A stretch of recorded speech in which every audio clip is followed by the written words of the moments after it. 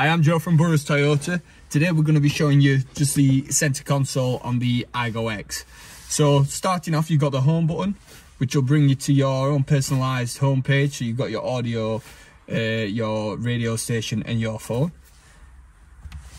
Next on that, we've got your menu button, which shows you the audio, the phone, the info and the setup, which is your settings.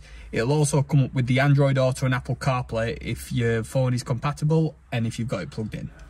This button's for the audio, so it'll come up and it'll show you the FM, DAB, USB or Bluetooth, whichever one that you choose. If you do select one, such as FM, it'll come up with all your radio stations on that, and you can also choose favourites. If you want to go back to the source to choose a different DAB or Bluetooth, click audio again, it'll return to this page.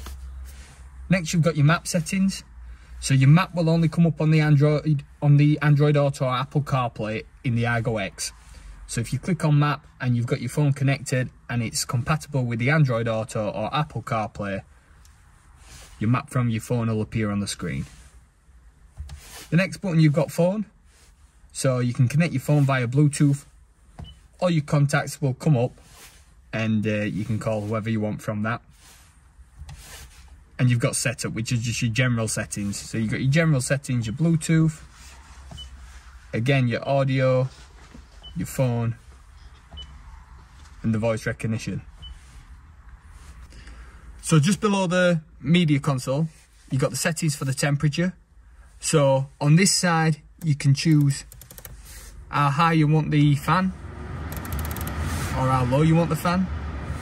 On this side you can choose how low you want the temperature, or again how high you want the temperature.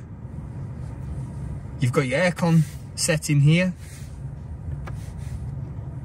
You've got your recirculation button here. You've got your settings for directions of the fan here, so you can choose whether you want it on the windscreen, on yourself, or on yourself and your feet.